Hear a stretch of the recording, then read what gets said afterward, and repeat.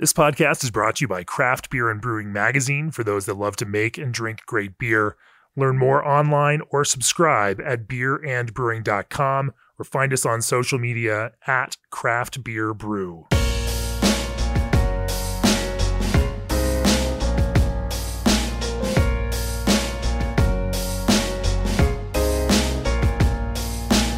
It's episode 283 of the podcast. In this special year-end episode, we're looking back at your favorite episodes of the past year. How do we know they're your favorite? Well, of course, we look at all the download metrics for every episode to get an idea of what's resonating and what's not. But if I'm being truthful, my expectations don't always match your interests. And while I could guess that a granular episode like Eric Toft of Shinram might get shared and listened to by an outside number of our audience, you also surprised me with some huge amounts of listens for podcasts like last fall's conversation on brewing with terpenes with Brandon from New Image. That episode is now our fourth most listened to of all time. Crazy. Caught me off guard. But hey, you know what? We're listening. We see what you like, and we try to give you more of that, but also find things that you don't realize you like until you hear it. For this episode, I looked back at the 10 most downloaded episodes of the past year. And most episodes, even though they're young, have reached over 25,000 downloads. And I know that number probably doesn't mean much to you in a vacuum. So for reference, our most downloaded is in the mid 50,000 range, and our top 10 starts at around 35,000 downloads. These are this episode is your standouts of the past year, the episodes that you chose to listen to, even though you may have gotten behind, these are the episodes you shared with your brewer friends, suggested that they just had to listen to it. It's been a fun project for me going through, listening to them again, reminding myself of some of the crucial and valuable information folks have shared through this podcast.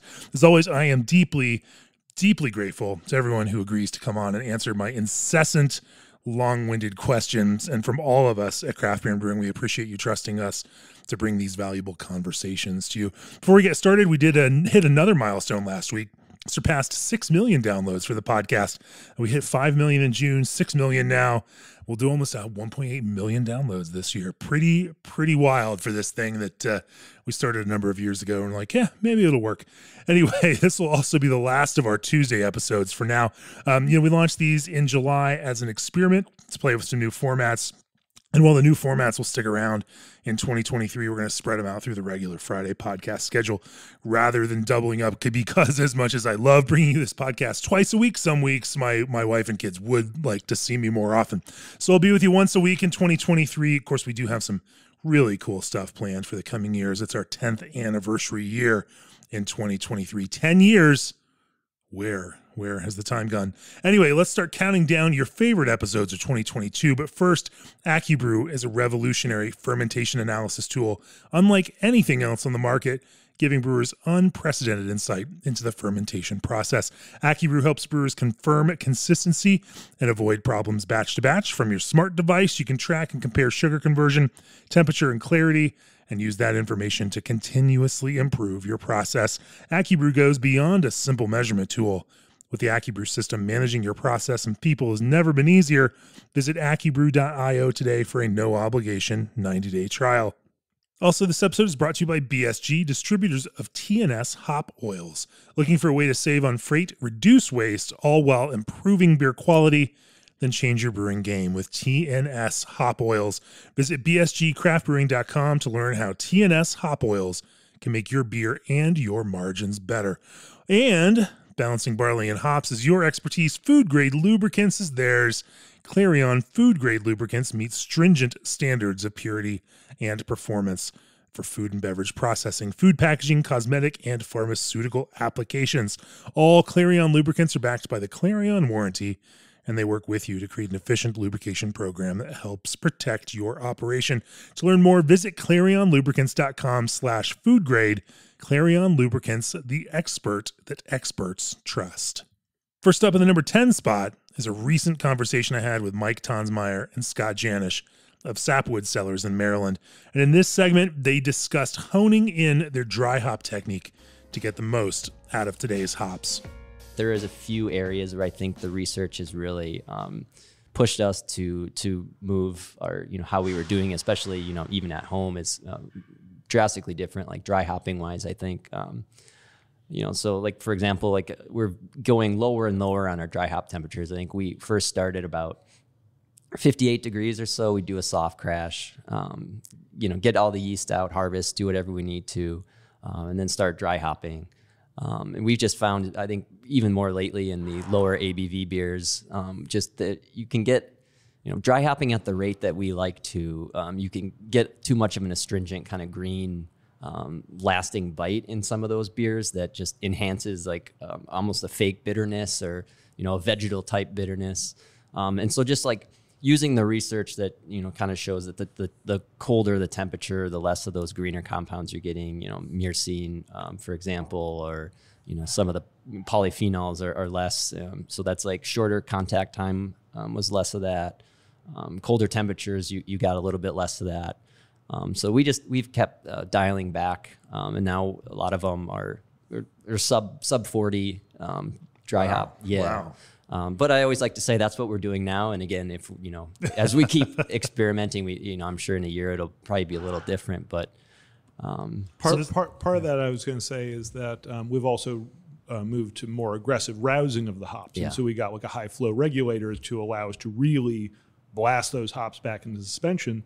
I think that was sort of our problem, is that I think hadn't been getting enough hop aroma. And so we went to being more aggressive with rousing, but then that caused more of all the hop compounds, including the polyphenols and the astringent sort of character. And so now we've been backing the temperature down with that more aggressive rousing as a way to mitigate the polyphenol pickup, hopefully without hampering the extraction of the aromatic compounds. Right.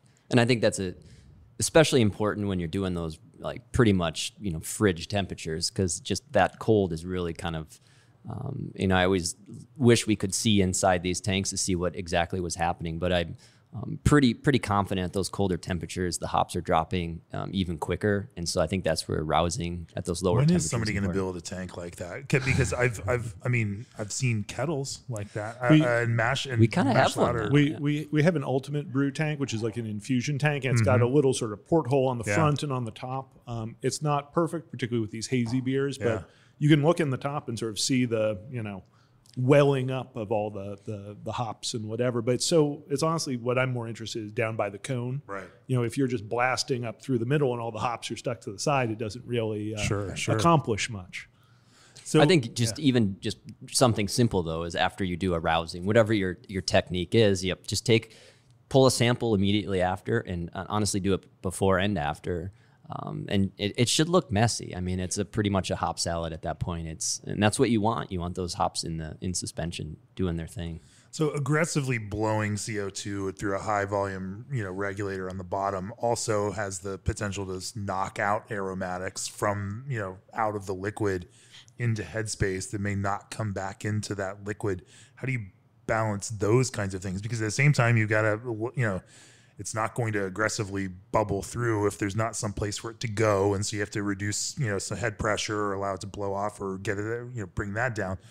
What does that rousing process then really look like for you all? Yeah, no, you're right. It is kind of a balance of all this, because you start venting this off and all of a sudden, like all of this aroma is just blowing right out of your tank. But if it's at if at the same time you're picking up more compounds because of it, then it's probably worthwhile. Mm-hmm. And some of those really volatile compounds are like the myrcines and some of the other ones that you don't necessarily want. Yeah, let's blow the bad those shit can off. Go, those can go in the headspace. But for us, the first, so we typically do 2 dry hop charges about 2 days apart. And I'm less worried. I think we're both less worried about losing, hop compounds through a big burp on that first dry hop charge. This is, an hour or so after the hops hit the tank. We're doing a big blast with hardly any head pressure at that point. The hop compounds that are in there have already survived hot fermentation, flocculation. They're probably pretty well in there. And the dry hops haven't done much at all at that point. And so that first burp, very aggressive, hopefully, getting a lot of the extraction done with that. And then the following ones, there is, head pressure on to hopefully retain a little bit, although even you're still pushing the hops up through the comb. But again, if you're getting more extraction from them, it's probably a good trade-off. Some of these bioengineered yeast strains are, 24 hours into fermentation is almost already a wow type of scenario. But we've really found that, if you're dry hopping these beers really heavily, I mean, we've sent these beers to labs to get tested, and the thiol content after dry hopping is reduced a little bit, but still way over threshold. Still 10 times or 20 times what threshold is. But it's not even close to as apparent as it was pre-dry hop. So there is like a masking or competition going on amongst flavors and compounds, and so we're still trying to figure out the best way to utilize those strains, I think, but. What have been your favorite strains to use, and what have you found in using them that have really made them sing? Whether that's hop variety or whether that's some process concern along the way. To me, it's leaning into those flavors. So like we did a passion fruit version of our all Citra Rings of Light, passion fruit rings, but we only use, it was maybe half a pound of passion fruit per gallon. So, I mean, relatively light as far as fruit goes. But and we used the Berkeley Tropics strain, the London Tropics on that, it really popped in a great way. And particularly in that sort of case where you could double the passion fruit, but that's going to be an extra $1,000 or whatever it would be. Right. That's a case where it really, I think, doubled down on that flavor. We did a mango passion fruit sour, same with that strain the previous summer that really went over well. So to me, it's like figuring out those synergies where you're using a hop, again, like Galaxy, Hydra. I don't know if there are any other hops that are sort of in that sort of, fruit stripe gum, passion fruit. No, there's more and more of the red fruit kind of hops out, but sort of leaning into those flavors to me are the ones that really sort of pop rather than having, say, a different tropical flavor. We used it with Simcoe, and to me, it just sort of ended up being kind of a little bit generic tropical. It didn't have that great mango popsicle thing that some Simcoe IPAs have. Sure. It didn't have the passion fruit sort of thing distinctly. It was just sort of pleasantly tropical, which is not what I'm excited about. I think I really like when you're sort of going in on one particular thing and really having that pop. There's a lot more in that episode. If you haven't lined it up in your queue yet, make sure you do, if only to hear Mike's comments about Galaxy. Next, as the 9th most listened to podcast of 2022, was our West Coast Pills podcast. In this clip, Sam Tierney of the Firestone Walker Propagator and Bob Kunz of Highland Park discuss selecting malt for West Coast Pills. When we started working on this, it was mostly German Pilsner malt. And then we did eventually switch to, actually, it's a Canadian malt, Gambrinus. And, that was something that we had brought in. And, from our perspective, I think, we're a much larger brewery than these other two guys. So we have some other considerations, I think, as far as like bulk availability, stuff like that. So we were pulling in Gambrinus that we were using in Firestone Lager and that we use in 805 Cerveza. And we were really liking that malt, super pale color. It's just really clean, but has a nice kind of grassy Pilsner quality to it. It's not as robust as, like, say, a Weyermann. You're not going to get as much body and richness in the malt character. It's a little leaner. It's higher enzyme. You have to mash it a little bit differently. You're overwhelmingly going to get a lower attenuation. I mean, no matter what you do. Lower finishing gravity, higher degree of attenuation. And so that switch did kind of change the beer when we decided to move in that direction. And it is a little bit leaner, drier, kind of snappier. It doesn't have as much malt richness. So that did necessitate kind of reapproaching the hops to kind of make sure the beer was correctly balanced. But I think I found that, I really liked, Carahel's a really cool malt, and I think a lot of brewers, like that Crystal in that kind of 10 range for IPAs, because it's a bodybuilding and it can add some sweetness, but it doesn't get you those deeper caramel malt flavors that tend to oxidize and throw off hop character. So it's kind of like the one you can get away with in a modern IPA. So I think that's, that really helps. But I think in the end where we wanted to go was kind of making the beer, just going for more drinkability, making it leaner.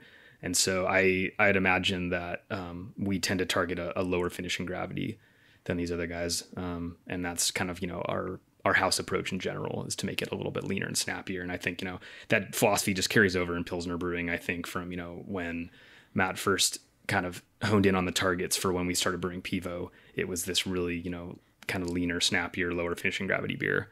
And then, I think the malt for us is just kind of working toward that end. Bob, you're pushing a whole bunch of hops into Timbo. And these, talk to me about how that malt piece has developed over the years and, how you've evolved it to where it is now. Yeah, I think it's actually one of the more interesting parts of these beers for us because so we've been making all of our West Coast IPAs are made with lager yeast, and we've been doing that for probably more than 3 years now. And so our IPAs and our West Coast Pilsners are essentially made very similarly. And Timbo always has its own expression that's different than our IPAs. And the biggest thing is the malt bill is different. And so, our malt bill for Timbo is like 40% raw 2-row and then 40% Environment floor malted bow pills, which is not typically in any of our IPAs.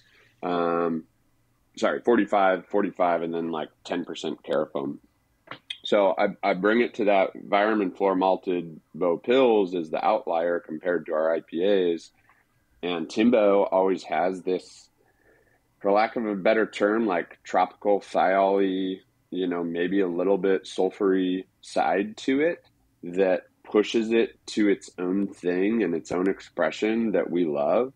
And it's pushed us down this path where everybody talks about the malt bills and what malt, like the malt flavor or the malt itself is contributing. But I think something that doesn't get talked about as much is the nutrient load that the malt is contributing and how that shifts your fermentations and drives the flavor of the beer, even the flavor of the hops through that shift in fermentation. So, we don't have the resources to like really deep dive into this, but it is definitely on our sort of like radar for our research is like fan and nutrient levels in different malts contributing to, fermentation expression, but also the sort of like symbiotic relationship of fermentation and hop expression.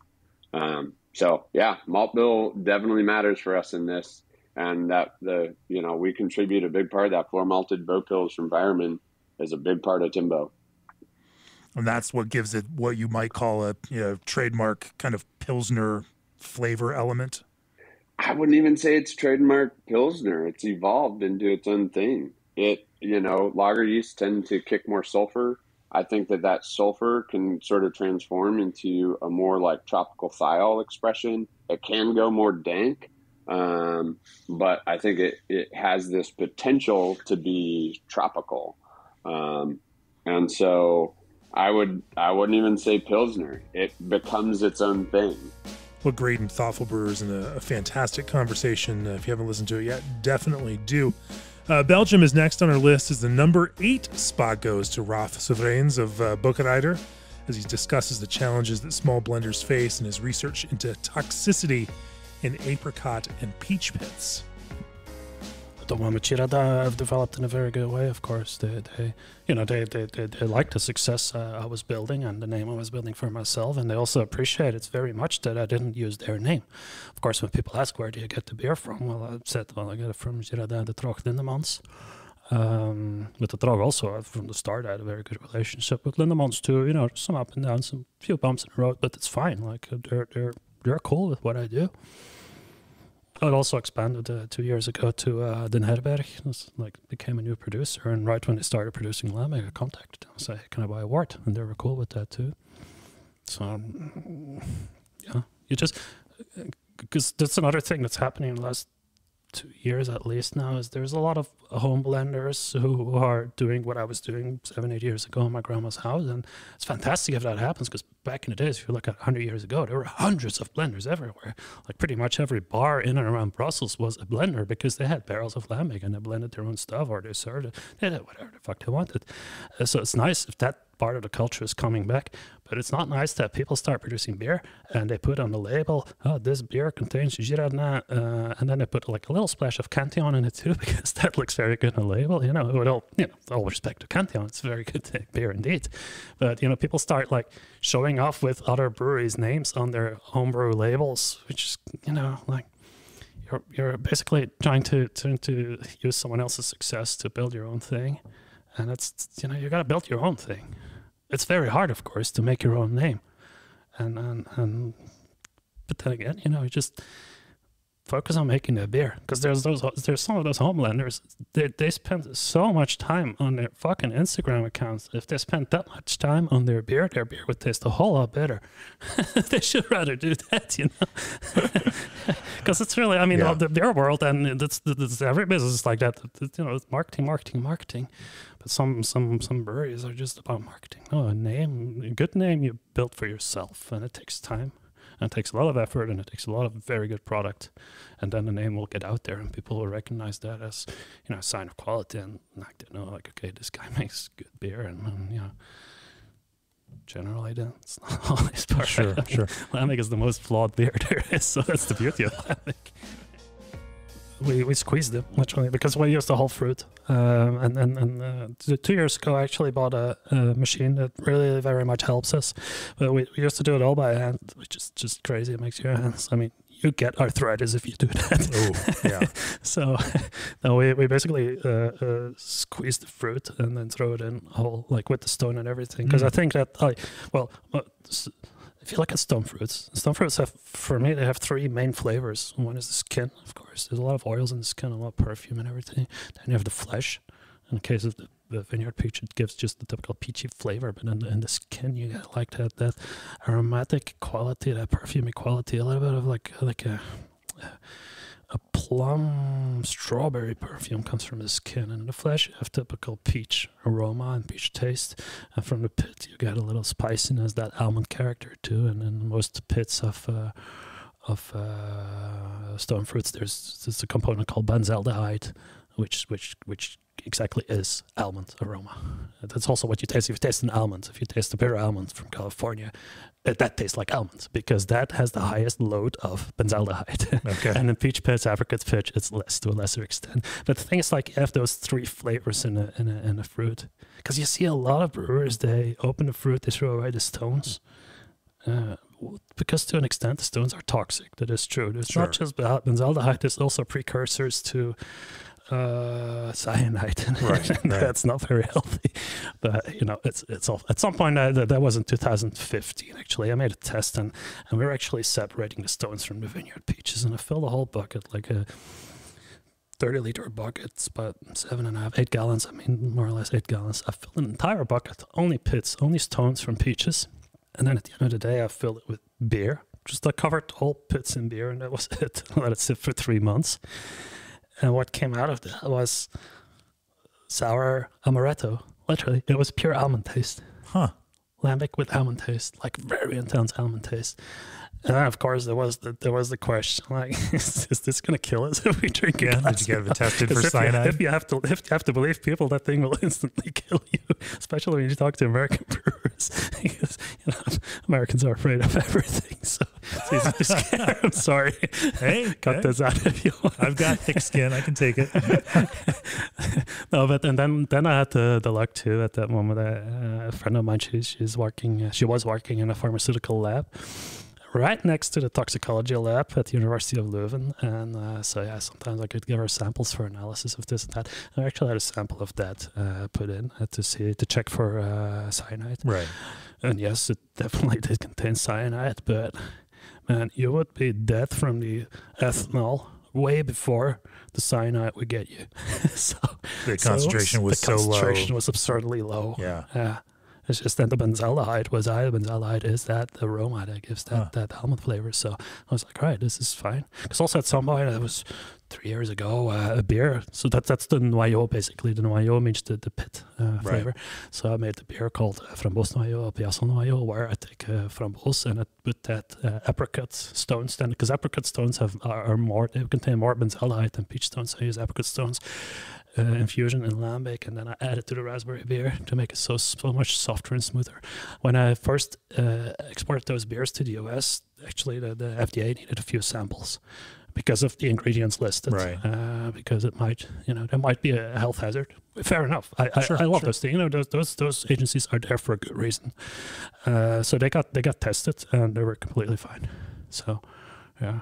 There's sometimes you do things and you really have to. Same thing with peach leaves, for example. The leaves of a peach tree is absolutely amazing. If you take the young leaves of a peach tree and you do you call this movement? You rub it on your, between your fingers, and then you smell your fingers. Pure almond. Pure almond. There's also Benzaldehyde in those leaves. So you can also use those leaves in beer, but you should not crush them. If you crush them, you release all the cyanide. Oh.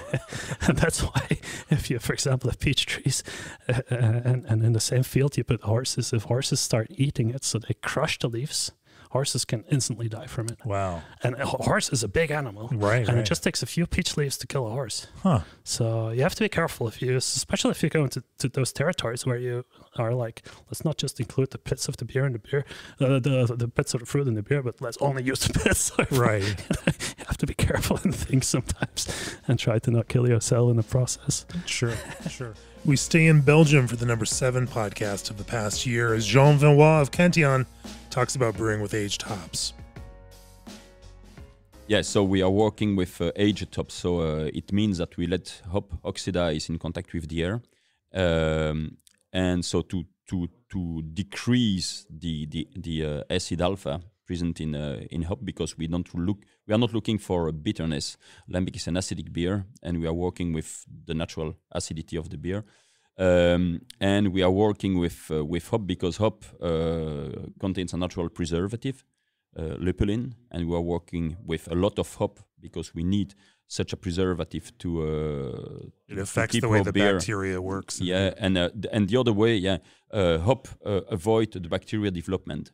That's why we are mainly working with hop, but we are not looking for bitterness. But when you let hop oxidize the flour, because we are working only with the real hop flour, we don't use pellets. Develops some cheesy flavor, and the only way to avoid to find back the cheesy flavor in the beer is a long boil. So that's also another reason why we let the wort boil for 3:30, 4 hours. It volatilizes off those cheesier compounds. Yeah. How do you age those hops? Are they just packed in barrels? We buy, unfortunately, we are not. We don't have the right equipment to let the hop aged in the building. So when we buy hop, we buy it after 2 years. So for example, we are working this season with hop from the harvest 2018 and 2019. So 2 and 3 years. We got here the 19 in September. So we will keep it till the next season, but we don't keep the hop for more than 1 year normally because we have not the right equipment to do it. And you're using noble hops. And we use only noble hops, yeah. So already low in alpha. Yeah. But as we were talking about before, there's not a specific variety that you insist on. You are simply looking for rough parameters. It's a personal choice. I like Allertau. But we are working here with Allertau, Erzbrucker, with Saaz, with Golding. Yeah. Up next is Barrett Tillman of Blackman Brewing, who shared the story of a poignant moment when he realized the need to take his brewing career in a different direction. Things were just kind of getting shifty for me. You know, like I felt like I was in a position where I was drinking too much, you know, and I didn't have a strong personal foundation. And what happened that really shook me up there is I came home after shift beers, pull into the driveway, spitting sunflower seeds out of the window, and an officer walks up to my car and he's like, "Hey, what's up?" And I'm like, "Who are you and why are you here?" You know. And 15 minutes later, I'm in the back of a cop car, you know, with the DWI case, and I'm like, "Holy shit," you know. And so that was in 2017, and I was like, I'm championing this industry, but you know, like I don't really have much to show for it, you know. And so as I'm trying to navigate that, you know, mental health, you know, physical health, you know, taking care of yourself while also having the pressure and the stress of, you know, like being in the industry of brewing, being in the industry of alcohol, you know, late nights, heavy drinking, you know. I tell people during that time, my resting blood alcohol content was over the legal limit. That's resting, you know. Functional alcoholism is a thing, you know. And so And so that's really the need to take a sabbatical. That's really the need to kind of take yourself seriously and put your life before your job. And I think that's kind of where I'm at now. A lot of people go cold turkey and just get out completely, but you have figured out a way to kind of manage that. Oh yeah. So at the time, the only way to live and be responsible is to take responsibilities for your actions, And so here I was, like in the highlight of my career, like looking at a DWI case. Like DWIs in our industry is common. Why is it common? It's because, like you're going to have a 9% beer at a bar. If you walk into a bar right now, all of the double IPAs start off at 7.5%, and they're sweet.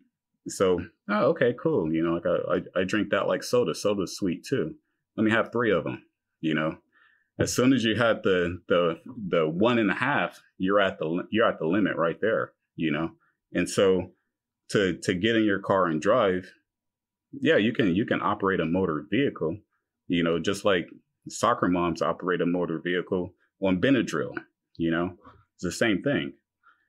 However, we're in our cars a lot. We drive around a lot. We're representing the industry a lot, and cops are everywhere. You may get pulled over for a tail light. You may get pulled over for speeding. You may get pulled over for not turning on your turn signal. You didn't get pulled over because you were driving recklessly. You got pulled over for one of these things, and you just so happen to smell like alcohol because you've been in a brewery all day. You've been in a bar all day. So there you go. And it's a compounding effect for you as a black man. The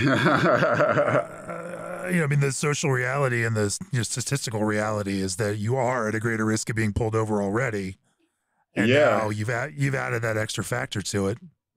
Yeah, it's an easy thing,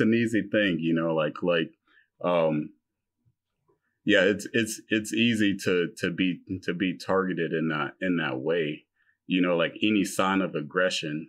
And like when this officer walked up to my vehicle in my driveway, I'm like, what the hell is going on here? Like what's happening? And I you knew were arrested in your own driveway. Oh yeah. Oh man. It's okay. Like this is the country that we live in, and the truth is it was then my word against his. You know what I mean? And so, and so, how do you fight that? You fight that with money. You fight that with years of time. There's plenty of people that have DWIs. There's plenty of people that tried to fight DWIs and couldn't get out of them. And so, it was more of a reality check for me. Yeah. And I take that as a great sign, because I remember standing on a bar one night, because we do this kind of stuff, I'm standing on a bar, and this was at one of the big festivals that we were having, and in Texas we like to do this thing called shotgun, and encouraging 300 people to shotgun a beer, and I'm like, what am I doing? What am I doing? And so when I climbed off of the bar, when I was finally off of the bar, my best friend in brewing was there. He runs a local brewery here. It's called Intrinsic Brewing and Smokehouse. And I said to him, Kerry Hodson, it's like, that's the last time I'm going to do that.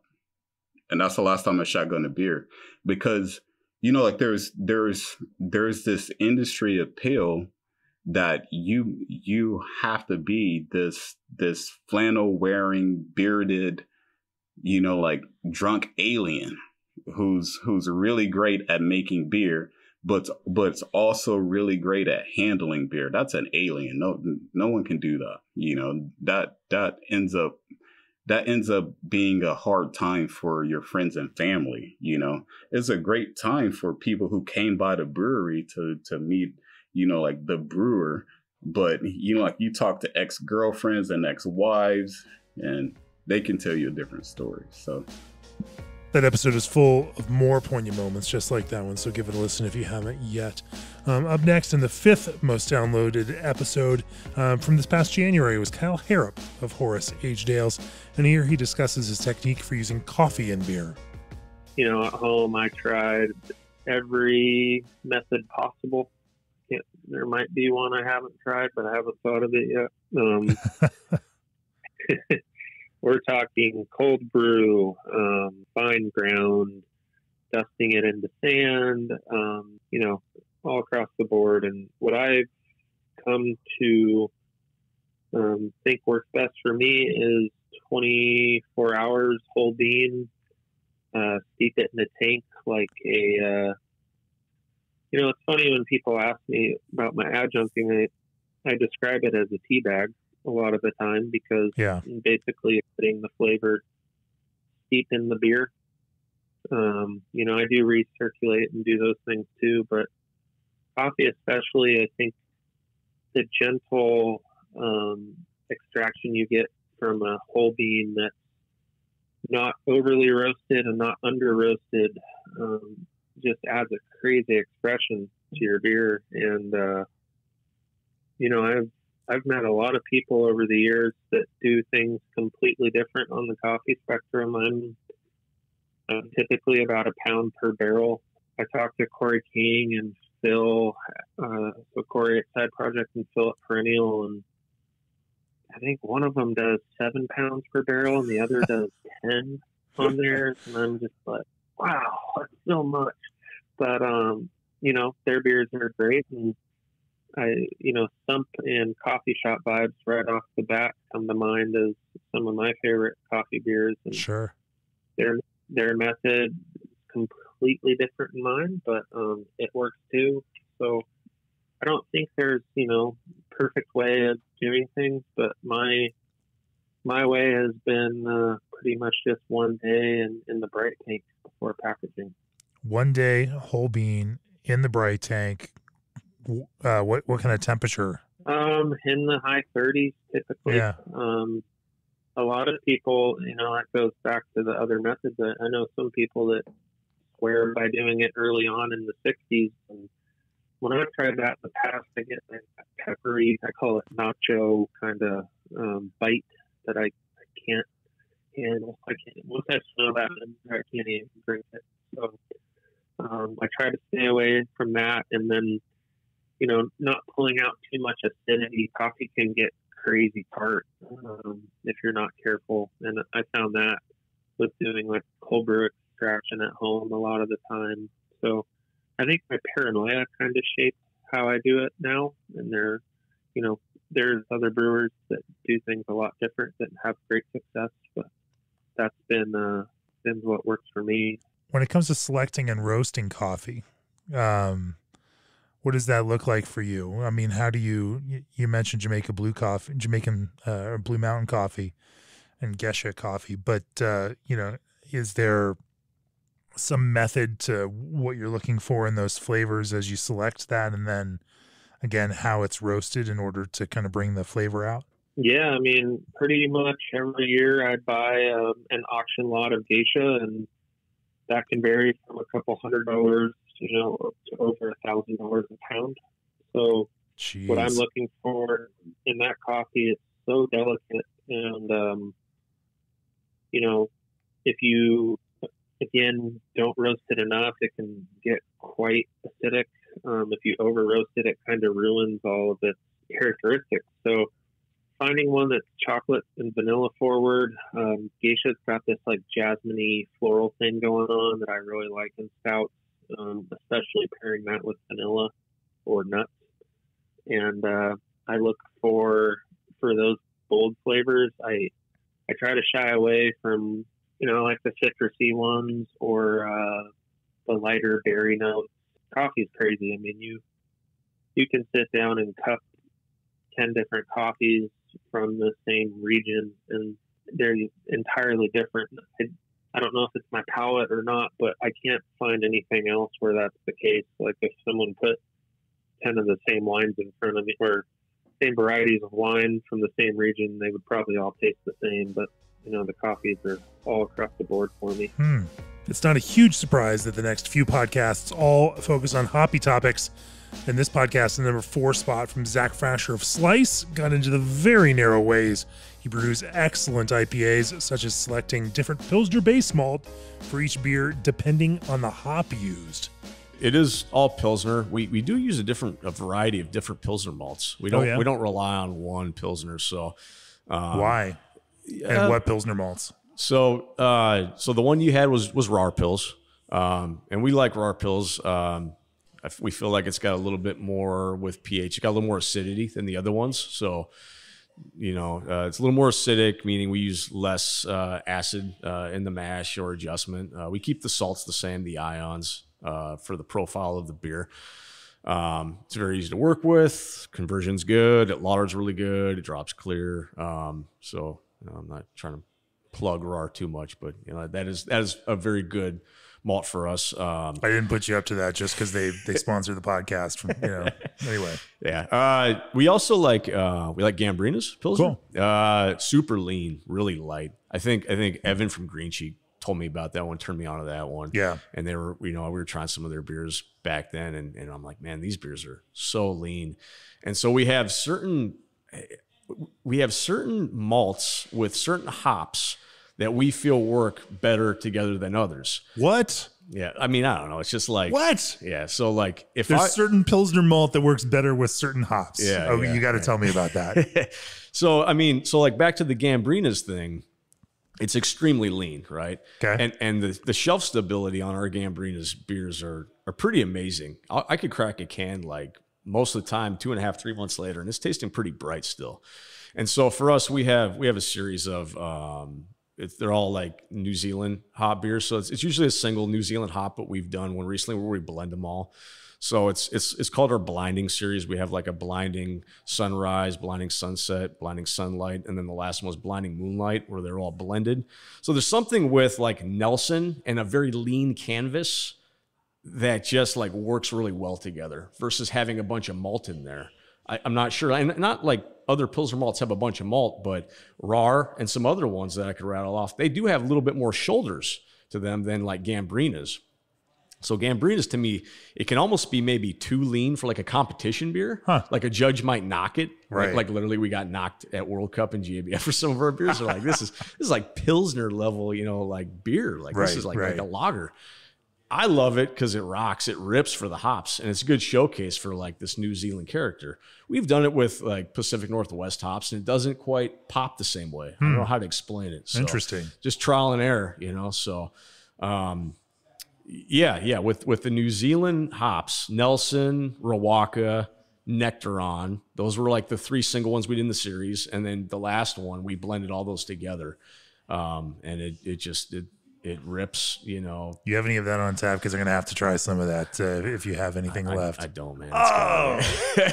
Crushed. Yeah, okay. Yeah. And we've done it. We've done like that with like Mosaic too, like 100% Mosaic beer. And it does really good too. But something with New Zealand, and I don't know if that's maybe something from like the old school, like Alpine Nelson, you know, it was just like this like Nelson kind of showcase with like a pretty simple, you know, malt profile. But like West Coast kind of like really crystal clear version, you know, in that aspect. So that was something. So are those the 2 kind of Pilsner malts that you tend to use, or is there anything else there that hits your malt base for these? Well, those are workhorse. We recently brought in CMC Superior Pils, Canadian Malting Company.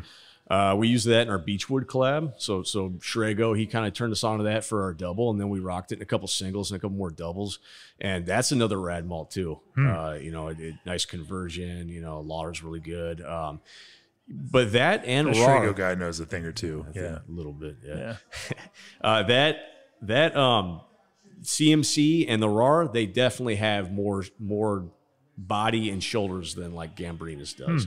So I think there's like a place for these malts with hops, or kind of the vision of the way you want the beer to turn out, you know, versus just having a silo of, your 100% two-row or Pilsner malt, and you just run every beer that way. We could, and they probably turn out still pretty good, but I think they're a little bit better based off the vision of what you're going to have with these hops and malt, how they balance out. So, do you use all Pilsner malt then in your West Coast IPAs, or do you ever duck into some two-row? So I'll rewind a little bit. So back at Moonraker, we did like a lot of different things. It was like two-row, it was like Pilsner, it was like we'll splash in some Munich, some Vienna, Crystal, Carafoam. Throwback. Totally. But you know what? Those beers were still pretty lean. Right. And so some of the curve here, when I commissioned slices, back at Moonraker, we had steam facility, on our burner. It was a steam brew house, both facilities that I commissioned there. Here it's a direct fire, and it rips. So it really wants to caramelize more than a steam system would. So when I first did the first beers here, they did have some of those components that those old recipes had in them. Right. There was some crystal malt in the IPAs. There was a little bit of Munich. There was two-row base. And I'm drinking these beers, and I'm like, they're good for a couple weeks, but they're falling off a cliff pretty fast, Yeah. And a lot of it, is like some of that crystal malt you get from like the UK, it's already oxidized. It's like oxidized malt. So you're already at a disadvantage when you put it in your beer from day one. You're like mashing in like oxidation, and then you couple that with like real oxidation, like, like high, like maybe, we never had any issues with TPO or like DO, but, but still it's there. And then some Maillard reaction from a direct fire kettle on top of that. Totally, man. You throw in like some Munich malt and rock a 90-minute boil. You're just, asking for, some kind of a component of sweetness and being it malt driven versus hop driven. And so trying these beers, as I kept brewing them, I'm like liking them more and more as I'm taking out malt, and just kind of like, hey, let's scrap this. Oh, I'm liking it more. Hey, let's cut this back. I'm liking it more. And so we've just settled on this kind of array of Pilsner malts now that kind of work for us. We'll still use some two-row. But like, it's crazy. If we did the same beer that was 100% RAR two-row versus like Gambrinus pills or even RAR pills, they're like different worlds, So we still dig two-row, but we might even blend it with Pilsner sometimes. It's kind of just the vision of what we want the beer to be as an end result. If we want like a little bit more body or character with the certain hop varieties, or if it's a collab, we're receptive to kind of using some stuff that's kind of out of our wheelhouse, so. Your third favorite podcast of the past year featured the methodical approach of Eric Toft of Schönrammer. And while we aren't going to listen to his crazy approach to buying malt from different maltsters who all farm at different elevations as a hedge against climate variation, we are going to listen to his thoughts about what makes for quality in noble hop varieties. So we were using hops from all these countries, different varieties, and I recognized in Belgium the difference that the hop variety can make, or the hop terroir, or it's the country of its origin, it can make on the flavor of the beer and the aroma. So I started really consistency is your goal, and consistency. Yeah. So I really started looking at the hop in a method, in a way to express the flavor of our beer. So going away, we were using Brewer's Gold. At the time, which was very common in Germany about that time. So Brewer's Gold extract, Tradition, and Perle. Eventually got rid of the Brewer's Gold and the Perle. Tradition is still one of my main hops. And I branched out. We had some Hersbrucker as well. And since then we branched out. We've kept Tradition, Hersbrucker, and have picked up Safia, Hallertau, Mittelfrüh, Tettnanger, and then some of the newer varieties, Mandarina Bavaria, Calista, Ariana, and some very rare varieties that are grown in Tettnang from one of my farmers. They're actually originally French land varieties, so Petit Blanc and Tardif de Bourgogne, and I don't think I've left anything out. Hallertau Mittelfrüh, if I mentioned that. I like to use those from Hallertau and Tettnang because the Tettnanger Mittelfrüh is very different than from the Hallertau Mittelfrüh. And the combination is what does it. The combination. Yeah, so it's the fruity, citrusy lemon character from Tettnang and more of the piney, light pine floral character that you get from the Hallertau. So as you mentioned, you use these hops and these newer varieties. How are you employing those within the beers that you make? Are these going in small amounts into existing beers, or do you design new lager beers with some of these hops in mind?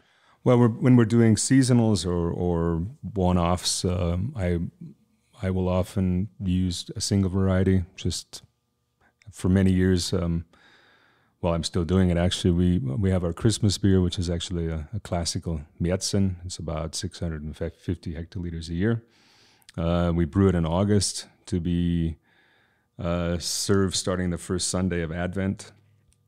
So it gets a good 10 weeks of lagering, even more a little bit, depending on when Advent starts, but sure. Somewhere between 10 and 11 and a half weeks in the cellar. And that's a 14 Plato big Märzen using Vienna malt, sort of the way Märzen beer used to be.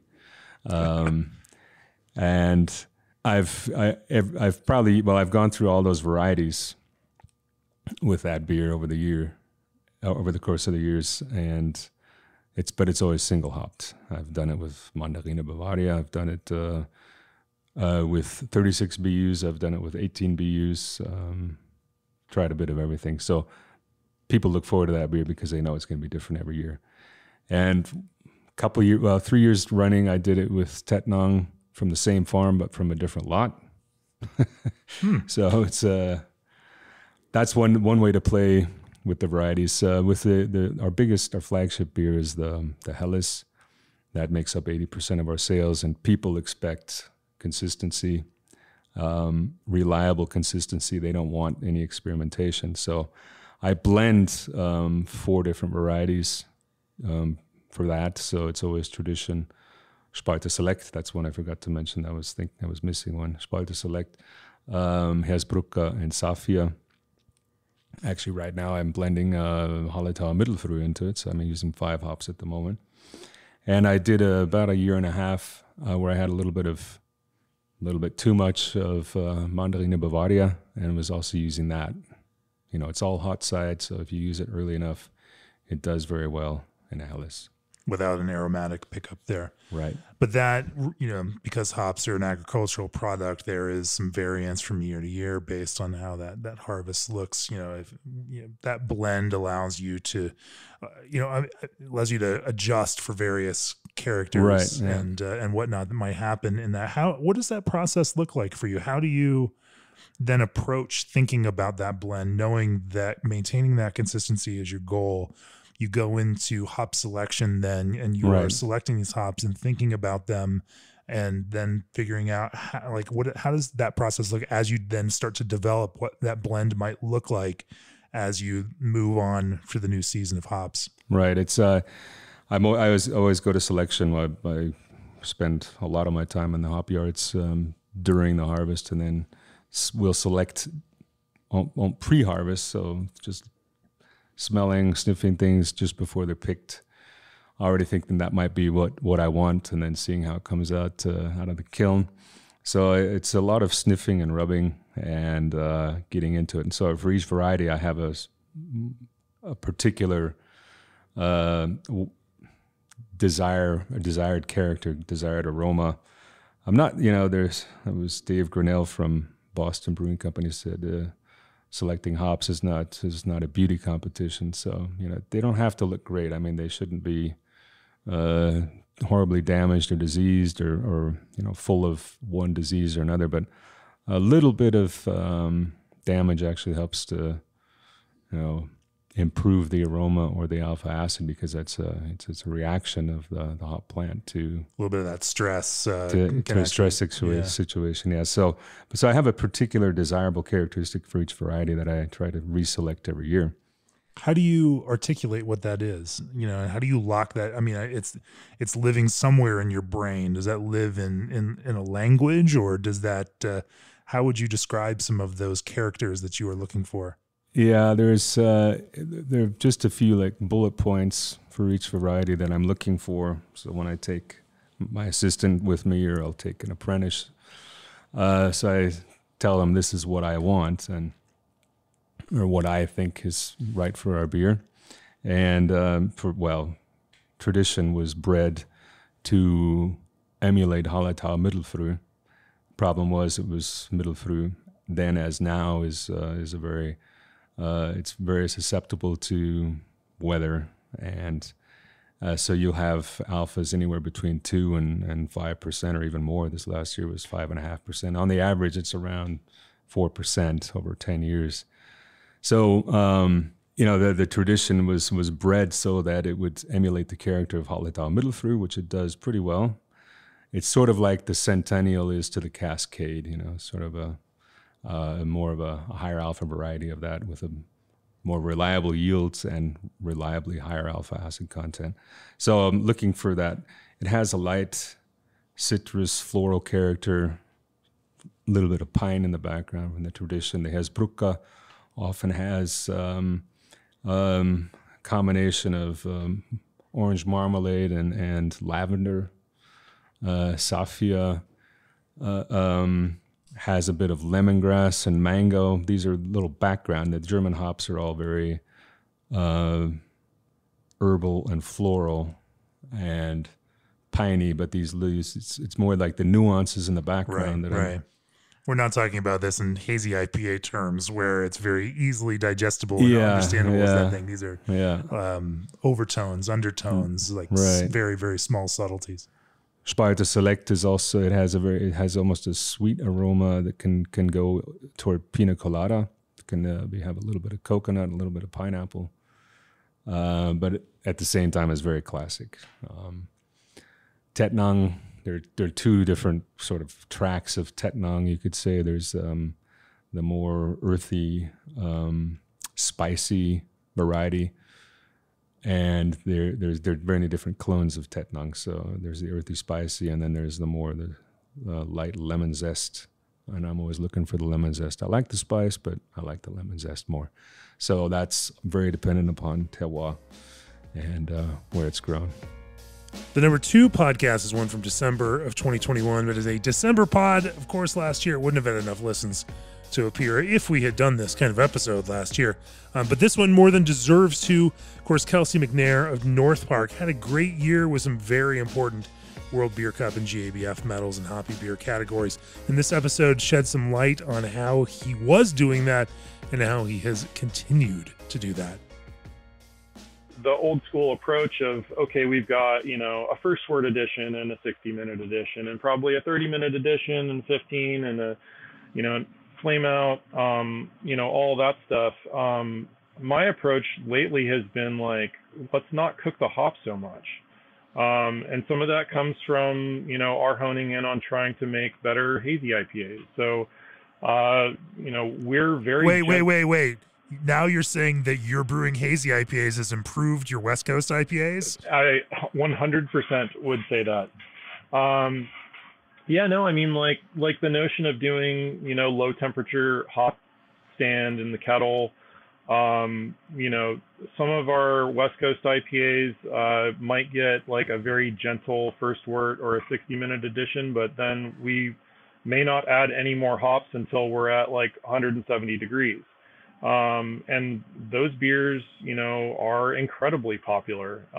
They still have enough bitterness from that very early hop edition, but we're getting, so much more, just fruit forward notes, and, we're not getting these really kind of deep, infused flavors that you get from boiling the hops. And then it's really been like all those mid additions, let's pull those out and throw them into the fermenter, and we've cranked our West Coast dry hop rates, we're north of 4, on a lot of them. Wow. And some of, pretty much every single IPA for us, whether it says it on the label or not, is double dry hopped.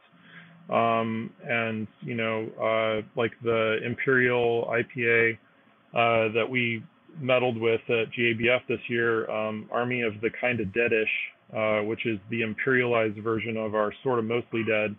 That beer's, north of 5 pounds per barrel in the dry hop. And, 2-stage dry hop.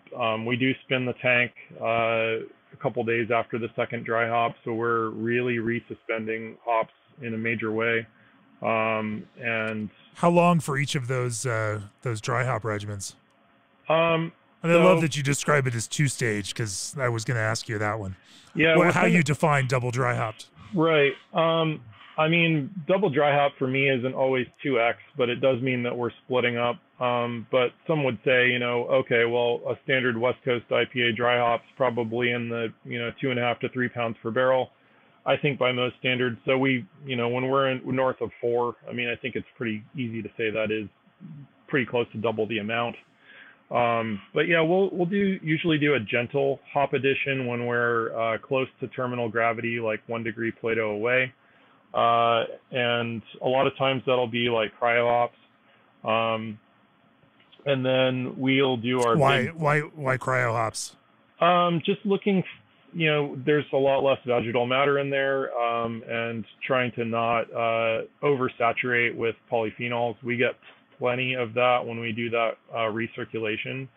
So really just trying to keep the vegetal matter out early so that the beer doesn't have extended contact time on all of those vegetal components.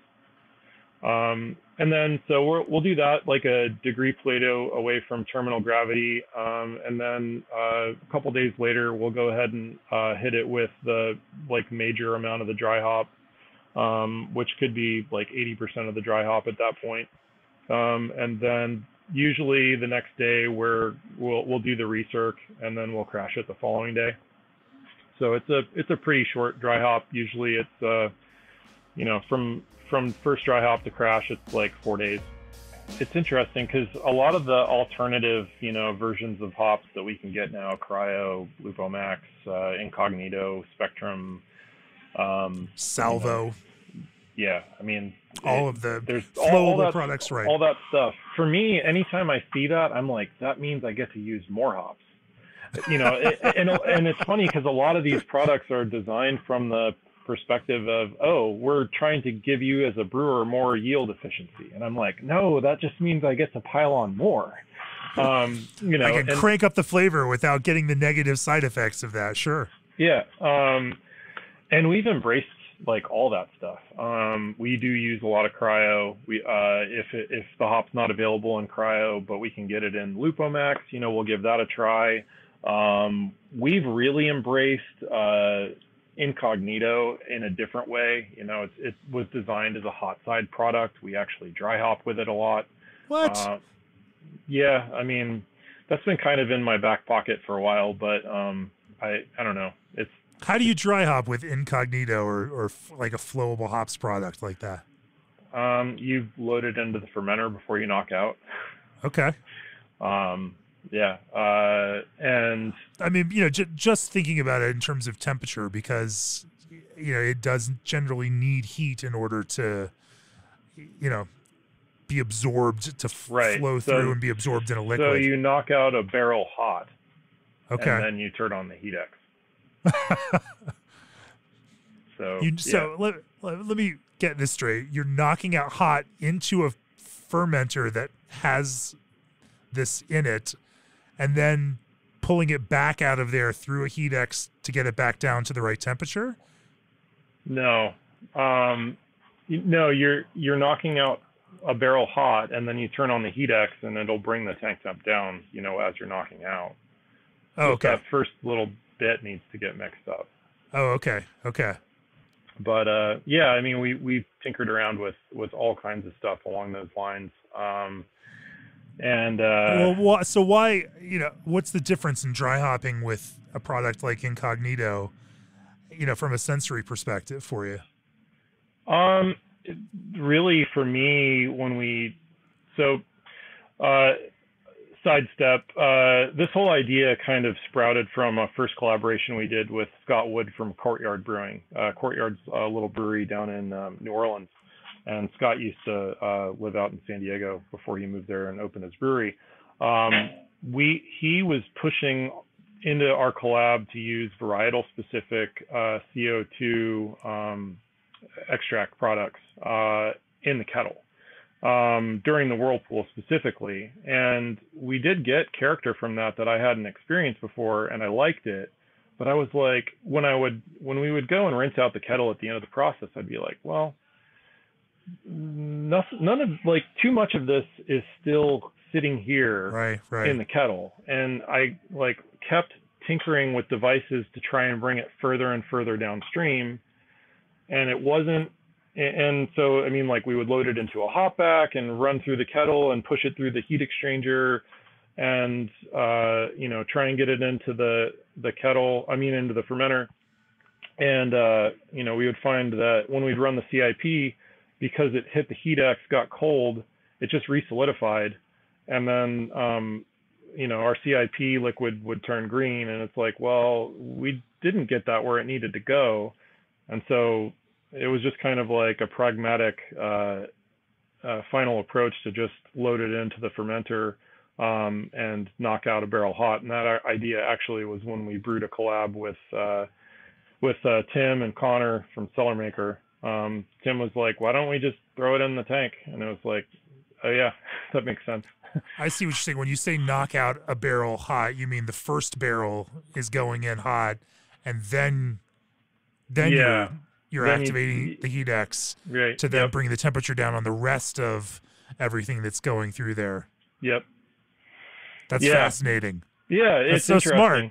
And the flavor that you get, like when you start tasting, you know, your samples a few days in, it's like it's already been dry hopped, and it doesn't come with all the baggage that you get when you've dumped a bunch of T90 in it, knocked out or you know, into your fermenter, like knocking out onto hop pellets. It's a much cleaner, like it still has a very intense, like resinous burn to it, but by the time you get to the end of the fermentation cycle and you're crashed out and ready to package, all of that's kind of faded. But yeah, and you get to enjoy all of that biotransformation that occurs in the process too, right? For sure. And that's definitely, you know, something that works obviously well in hazy IPA.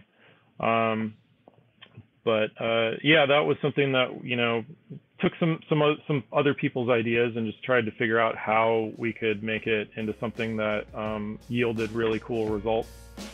And that brings us to our top episode of 2022, the one that you all listen to the very most. That one explores, of course, the subject of thiols. It's definitely the buzzword of the year, and we saw that in what you all chose to listen to. Here, Ben Smith of Surly shares some of his thoughts about this cutting edge of brewing. Talking with Lauren Lance at Omega, they've done a bunch of these beers, and, you know, like, should we go heavy with adjuncts? Should we do, you know, Pilsner malt versus two-row, et cetera? And they said they've had a lot of luck just using Pilsner malt. Probably has something to do with maybe the longer kilning degrades some of those precursors in two-row or even any higher kiln malt. So kind of separately, we've also been playing around with the Ariclea malt from Environment. Sure. So we ended up using some of that, which is really interesting. It's Italian grown barley that's then brought up to Germany to be malted, and it's got little more bold characteristics for a Pilsner malt, which I really liked, and we figured that'd be a good kind of backbone for a beer that's going to be, you know, pretty heavy on the kind of the tropical fruit aromas, but to give it a little bit more kind of body and base, but still provide some of those bound thiol precursors that the thiolized yeast could really free. So we did that, and we still added a little bit of oats. Versus going to something like a, you know, Maris Otter or Golden Promise with some of that kind of English heft to it. Yeah, which that's kind of the first place I went. We use a lot of Golden Promise here. Furious has a you know, big chunk of Golden Promise as its malt bill. So we kind of started there, but then ended up transitioning over to Pilsner just based on some of those recommendations. It would be interesting to do kind of side by side and just change the base malt just to see what happens. But I'm really happy with how the Ariclea worked here. We did add some oats just to make sure we have a good little bit of residual body, and want it to be a little bit hazy. You know, remember roughly what kind of percentage of oats you put into something like this? I think we did. I think it was like 10% oats, and we had a little bit of wheat as well. But honestly, it's still pretty primarily just this base malt. Yeah. And yet you've still got a nice, hazy beer out of it. Yeah, I mean it's a bright haze. It's not super cloudy, right. But that's great. It's a really nice beer. Yeah. Most of our hazies, we don't do any hot side hops, or if we do, it's Whirlpool. Yeah. We're doing a lot of so the calculations get weird since it's all coming in. Most of the time, we're adding hops right at the beginning of fermentation, and then again later during fermentation for those beers. So it's usually little to no actual IBUs, but we all know you're going to pick up some bitterness just in general, and that's been very successful for us. Do you have a way of like even mentally considering what that might be? I mean, again, there's the software can't really give you numbers for that. It's and it's just by feel. And also personally, like IBU is so I want to say subjective. Like darkness IBUs compared to like a Pilsner IBUs are crazy, but the Pilsner is going to taste more bitter than darkness.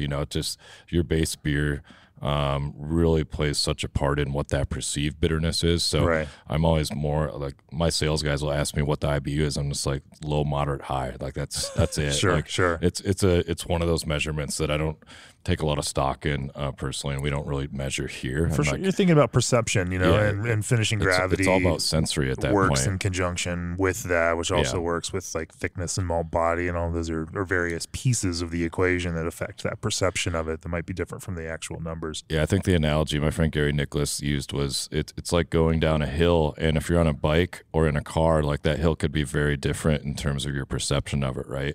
You could be going 30 miles an hour on a bike and you could be scared shitless. You can go down in a car and it's no big deal, and that's kind of how IBUs are. It depends on the vehicle that you're in, what that actually means to kind of the flavor expression and the perceived bitterness you're going to have when you drink that beer. Definitely. So for this beer, we just did one dry hop towards the end of fermentation. For some of our other kind of more hazy IPAs, we'll do at least 2 hop additions, and we found it really successful to add the hops basically at the same time we're pitching yeast. So so they're in there at the beginning of fermentation. So that's, from a production standpoint, that's crazy because now, if you're not planning on reusing this yeast, it's not as big of a deal. But you got to have a different. You can't crop yeast, obviously. Right. But that's what we do for like drips and drops is our core hazy, and that's the process for that. Like we 0 hot side hops, and then we're adding hops basically when we're pumping the beer into the fermenter. We're adding the hops as we're pitching yeast. What's the difference between doing it then and waiting until you've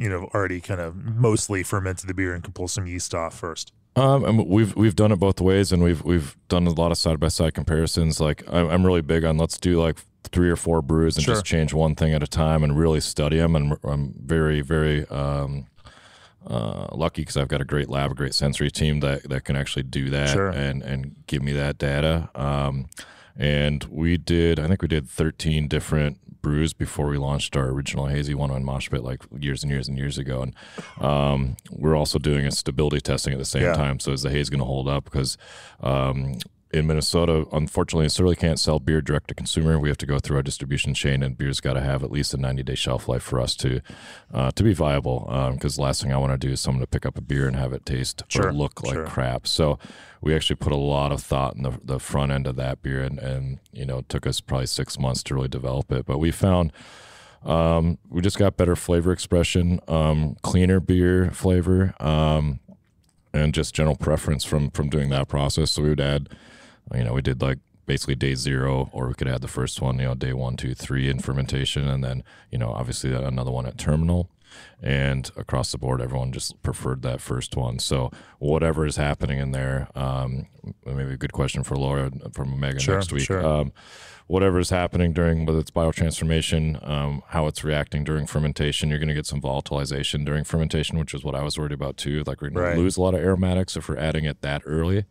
But whatever's happening, it's awesome and it works. So at least for us, and then adding that second dry hop load basically right towards the end of fermentation, close to terminal, has just been really successful for us. So that's kind of how we do our normal core hazy brands. But for this one, knowing that we didn't need to use a lot of hops, we just did that one small dry hop. I think again like 1.5 pounds per barrel, or somewhere between 1.5 and 2 pounds per barrel at terminal was all this beer had at the Thiol and Air with the other half. And And again, it tastes like there's probably 6 pounds per It barrel. tastes like a much heftier hop bill. Yeah, so it's wonderful to use that low amount of hops. And apologies to my hop suppliers, you're not going to like that. And get the same kind of flavor profile with just using a different yeast is pretty amazing. Yeah, it kind of blew my mind, to be honest. It's one of those things, like, they say that, but I think I should use more. right. But you really did. You don't have to. So it's cool. And there you have it, our top 10 episodes of 2022, with some segments from each that I thought were particularly salient, interesting, and just might be a nice little jog your memory to pull back some of these big high moments and smart comments from some of these great guests on the podcast. Of course, every guest on the podcast has got great things to share with you, and I don't mean to downplay the contributions that anyone shared with us over the year. I just thought it might be fun to walk through this and see what you all listened to the most of, and try to figure out why you did it at the same time. Thanks for joining me on this look back. AccuBrew is an analytical tool designed to collect and compare the information brewers need to produce consistent results. TNS hop oils from BSG are a revolutionary hop product that gives your beer all the intensity with none of the astringency. And let Clarion Lubricants work with you to create a lubrication program that protects your operation. Of course, subscriptions to Craft Beer and Brewing are great gifts for those fellow brewers in your life, and while you're at it, you might as well treat yourself. Go to beerandbrewing.com, click on that subscribe button, spend some of that holiday money that somebody gave you. Give a gift to someone who matters. Maybe you forgot, and this is your chance. Just send them that gift subscription. Whether it's a friend or yourself, help us make a difference in the brewing world. We'll have one final episode of the year later this week with Josh and Rhett from Inner Voice in Atlanta. And after that, I will catch you in 2023 with 52 more great conversations on brewing with some of the best and most inspiring brewers in the business. Cheers and happy New Year's. And here's to a fantastic 2023.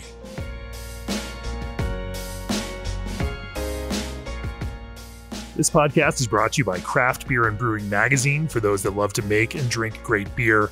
Learn more online or subscribe at beerandbrewing.com or find us on social media at Craft Beer Brew.